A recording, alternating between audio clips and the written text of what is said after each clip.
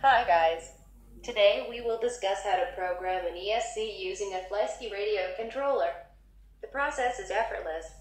Connect your ESC with brushless DC motor. Now connect ESC signal wire on channel 3 of your Flysky receiver. Usually, this ESC signal wire has to be connected to throttle pin of your receiver. Now, turn on the transmitter and put the throttle stick to max. Then carefully power up your ESC with a lipo battery. Wait for a ding-ding musical tone from ESC. After you hear these musical tones, lower down the throttle stick to the minimum and again wait for the ding-ding-ding musical tone.